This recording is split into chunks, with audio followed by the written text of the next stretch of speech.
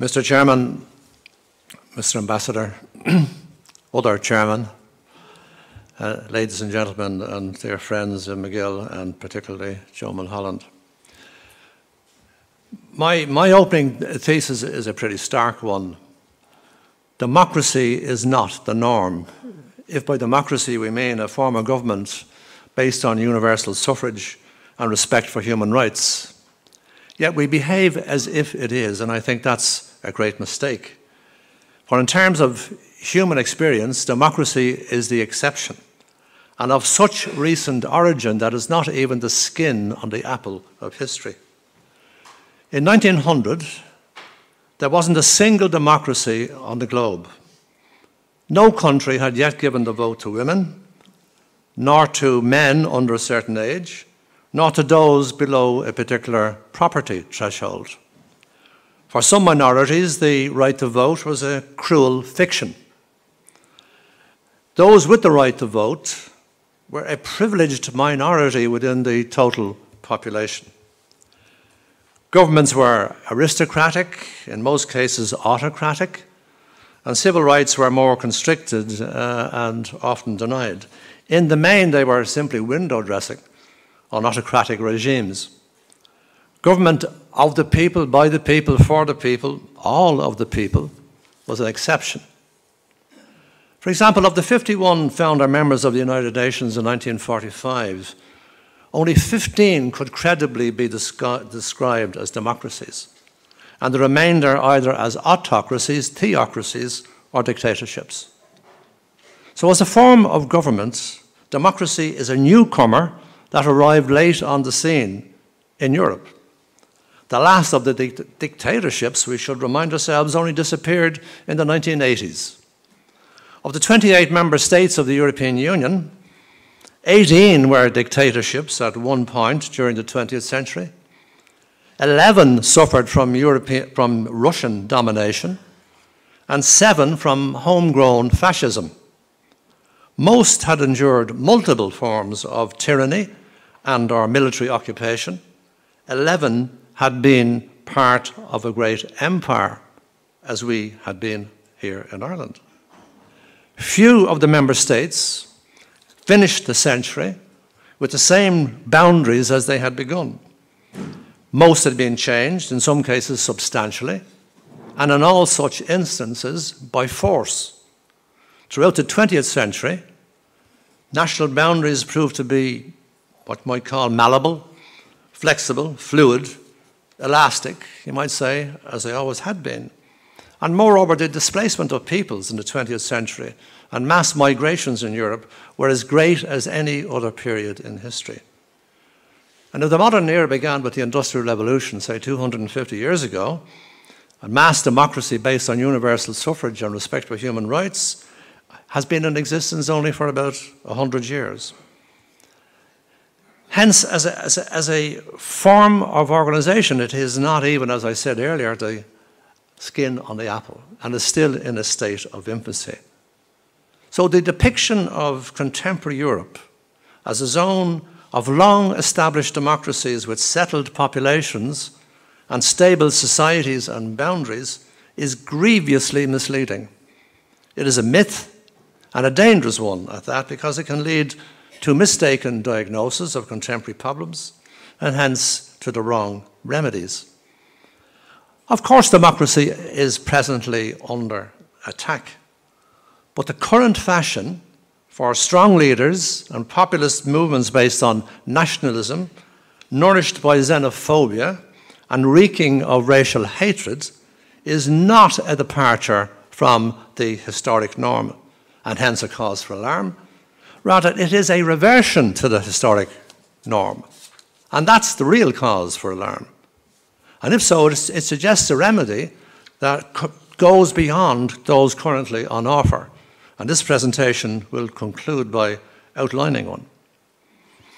So given their relative novelty as a form of political organization, mass democracies are difficult to construct, to organize, and to manage. And the basic problem, once they have been created, is threefold: representation, communication, and legitimation. Now, representation, as you immediately can see, is the trickiest, as Burke outlined in his famous address to the electors of Bristol. And while the majority of EU member states have populations of under 10 million, and so could be classified as small, even with those numbers, it is impossible to practice direct democracy. And that would be even truer of the medium-sized or larger member states. Direct democracy is a utopian rather than a workable system, even though it is very fashionable to believe otherwise. And that leaves indirect or direct or representative democracy as the only viable political system, both plebiscitary democracy and democracy based on digital technologies, no more than the latest fads to distract us from the real issue. So to state the obvious about the problem, mass democracies have to be structured around elected representatives sitting in national legislatures, which in turn appoint executives, and that is the nature of the beast. And within this system, political parties are indispensable both as mass organisations and as the parliamentary groupings on which governments are based. Experience proves that democracy cannot function if it is centred around tiny factions, individuals, or so-called independents, because that is the route to anarchy. So the centrality of parties will be taken up later in this particular presentation. So the logic of the line of reasoning up to the present leads to a very inconvenient truth, and it is this: that representative democracy has an inbuilt contradiction, which at worst may prove its undoing, and at best will lead to periodic crises, sometimes causing great disruption. The problem arises from the unavoidable contradiction, which in normal times, is manageable. But these aren't normal times. It originates with the problems of communication that ultimately affect legitimacy. It's an anomaly that the inherent strength of a collective executive is its legitimacy, which it derives from free elections. But that strength also gives rise to an inherent weakness caused by the psychological gap between the governing and the governed. And notwithstanding their use of TV and social media, public representatives are always open to the charge that they are remote from the electorate and out of touch with their needs. Charges that are levelled with particular vehemence when they appear as candidates at election time. And the inevitable distance between the elected and the electorate is normally bridged by the social contract based on trust and transparency, whereby the governed, and this is the key point, consent to being governed, because the system is generally seen as being benign and broadly equitable. And the prevalence of consent is the bedrock on which the whole democratic evidence rests. In democracy, the executive branch governs. In autocracies, it rules, and the difference is not just semantic. But the social contract, on which everything depends, can be broken by government failure to anticipate, prevent, or solve crises, by manifest inequality, by corruption, or more frequently by the inability of government to explain the complexity of the democratic process and the difficulty of arriving at acceptable trade-offs, say, between the level of taxation and the level of expenditure. And it's sort of incomprehension caused by government failure or by its inability most of the time to communicate, which leaves democracies open to demagogic attack. Even in the tiny Greek politics, the demagogue could destroy democracy, as frequently did, and as Aristotle testifies in his great work on politics. The problem is that those who govern are automatically, axiomatically, an elite. That's unavoidable. At its politest, it gives rise to what might be called the Dublin 4 syndrome, and elsewhere as the bubble, and leads inexorably to a crisis of legitimacy if mishandled. The acid eroding the base on which democracy rests is currently that elites are distrusted simply because they are elites. And not only distrusted, but derided by political outsiders who promise to drain the swamp. And not only derided, but despised by opponents in the social media who are vowed to destroy them. And not only despised, but denounced by the conventional media who have become what Steve Richards in his book, The Rise of the Outsiders, calls the real opposition. Now, given that the social contract was shredded by the economic depression, caused by the financial and not by the political system, be it said, it was inevitable that what many saw as the betrayal of a sacred trust would lead to a political insurrection, fueled by anger, which still burns, especially in this country, and which rightly burns at what Ben Bernanke described as the worst financial crisis in the history of the globe, including that of the Great Depression. Now, insurgent politics is nothing new. The great Maurice Duverger, the political theorist and also parliamentarian, outlined a half a century ago his thesis that political parties generally replace each other in a sort of Darwinian struggle for survival and supremacy. The rise of social democratic parties in Europe before the First World War is one of the great examples, as it refashioned the political system of the 19th century. But as at this very moment, they are themselves being replaced by a different form of mass party, one based on identity rather than class. And within the last 5 years, this phenomenon has been confirmed by, for example, the disappearance of the Parti Socialiste in France and by the Christian Democratic Party in Italy, to name but a few. And there's no shortage of examples, and nor, I believe, of candidates for the chopping block. But the process of change has itself undergone change, profound change this past decade, with the advent of two things. First, social media, and secondly, the emergence of immigration as a core issue. To start with social media, to state the obvious, it's clear that by their very nature, they have accelerated the speed of change by eliminating entry barriers to electoral politics, because they provide instant communication, universal access to the electorate, and cost-free organisational tools. From a logistical perspective, the entry barriers to electoral politics, which had been formidable and sometimes insuperable, have virtually disappeared. Consequently, new forms of political organisation spring up overnight, against which representative democracies are ill-equipped. By and large, the representative democracies suffer from the fact that their structures are too cumbersome, their leaderships too diffuse, and their appeal too insipid. And critically, their campaigning style no match for confrontation based on highly charged abuse, personal vilification, and outright lies. And the most obvious weakness in a representative democracy is that the incumbents play by the rules, by the rule book, and the insurgents tear up the book and play by no rules other than their own. And this discrepancy is exacerbated if the insurgency is supported by mainline media, as it was by TV in the case of Trump and by the tabloids in the case of Brexit. If it is led by a demagogue and propelled by social media manipulating big data.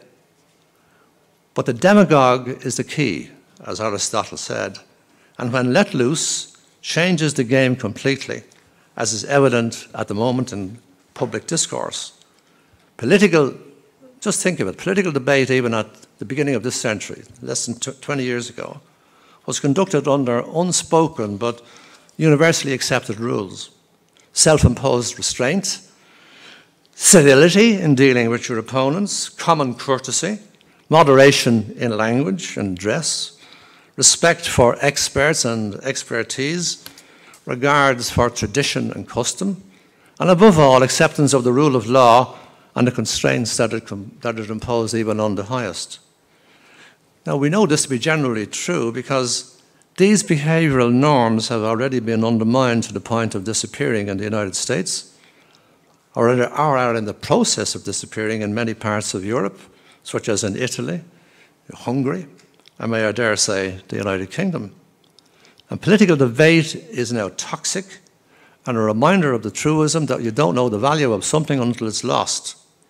And indisputably, there has been a fundamental change in the conduct of politics, with the disquieting echoes of the 1930s, particularly the re-emergence of racial politics, which brings me to the second game changer, that of immigration.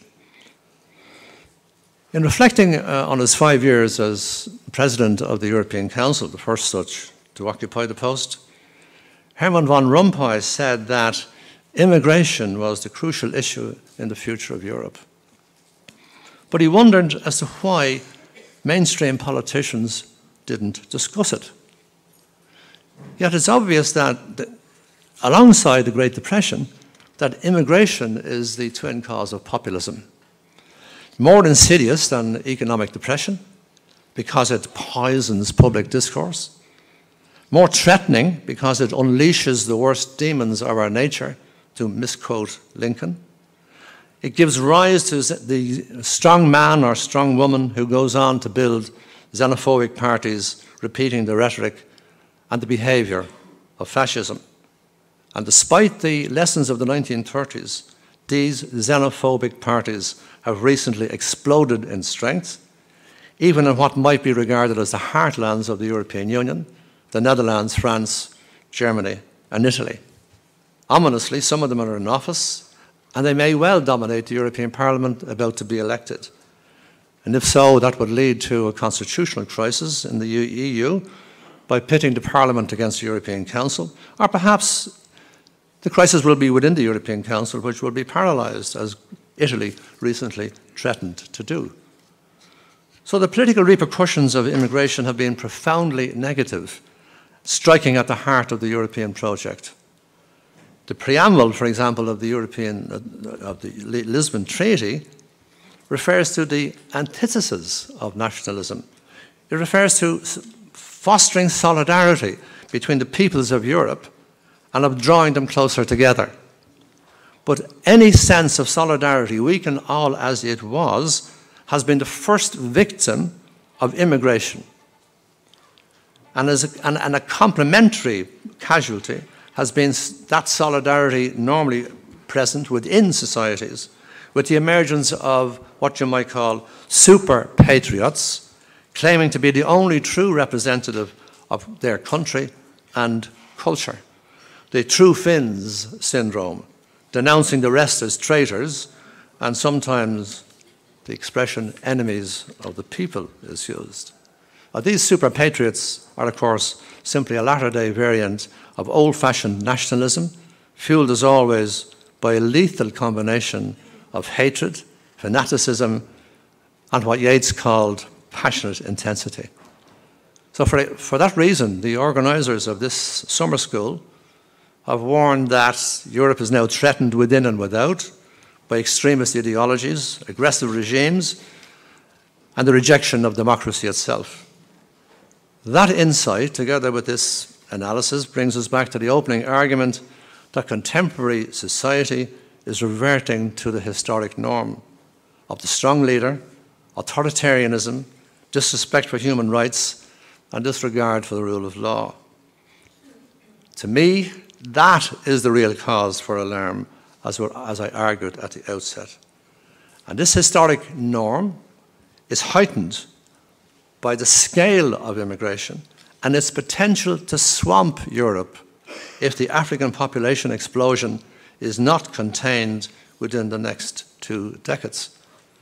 Perhaps that's the reason why politicians avoid discussing it. But it's a separate issue for another day. Now, to conclude, politics, as the organisers claim, is indeed under attack. But I fear it will not be preserved unless Democrats recognise that the post-war political system is being replaced by a new order in which the battle lines are being drawn up between those who believe in the values on which democracy is based and those who don't. And class is no longer the real cause of cleavage within society. The new reality will have profound repercussions for the structure of the party system. Simply put, there is no longer any sustainable rationale or justification for the separate existence of social democratic and Christian democratic parties. What they have in common is more important than what divides them. At base, they are Democrats, as their names testify. And if democracy is to be saved from attack, they will have to coalesce around their common allegiance to the values on which Europe was founded, rather than continuing as opponents in an outmoded struggle. If that is accepted, it follows that existing parties are redundant. And I say this as the former General Secretary of a political party in the full knowledge of what I am saying. The parties that were fashioned a century ago, as mine was, are being consigned to the dustbin of history, to quote Trotsky, and sad, but true. And the realignment of the democratic forces is the only way to repel populism, and failure to do so is going to be a sure guarantee of defeat. Now, it's obvious that realignment is going to occur either voluntarily or by force. Voluntarily, unlikely, because logic doesn't always prevail when what's at stake is power and position. In that case, it will be imposed on the existing parties by a new force, as already happened in France. And the victory of La République en Marche not only confirms the speed with which change can take place, but also the point that one person, marked out by fate, can alter the course of history, sometimes at a stroke. Macron made it happen and built a political movement that may well endure in France. We don't know what the rest of Europe will do. But look at what is now happening. We have centrists confronted by liberal Democrats, populists, who are allied to the extreme right and with the extreme left. And that's a pretty formidable opposition, and sufficient cause to force Democrats everywhere to reflect on their responsibilities and on the outmoded differences of second-order importance that divide them, and instead of which they should unite around issues of first-order importance, that is, the preservation of democracy. The Schuman Declaration was made at a moment of great danger. It began with the statement that world peace could not be safeguarded without the making of creative and efforts proportionate to the dangers that confronted it. The same is true, Mr. Chairman, I would allege, in respect of the dangers that currently threaten Europe today. The action taken must be proportionate to the challenge we face right now. Think if Schuman and Monnet had not taken the initiative that they had. Think of the Europe that we could have if the European Union did not exist. Think of the historic mission of the European Union for which it gets very little recognition. Above all, it's even greater than its social and economic achievements. The European Union has been the greatest democratic project in history, to quote John Hume. Let me conclude by saying that the case for a strong, united Europe has never been more pressing. The need to act never more compelling, and the cause never so grand. In an analogous situation a century ago, Yeats said that the best lacked all conviction, while the worst were full of passionate intensity, that the centre could not hold. This time, let Democrats prove that he was mistaken. Thank you. Thank you.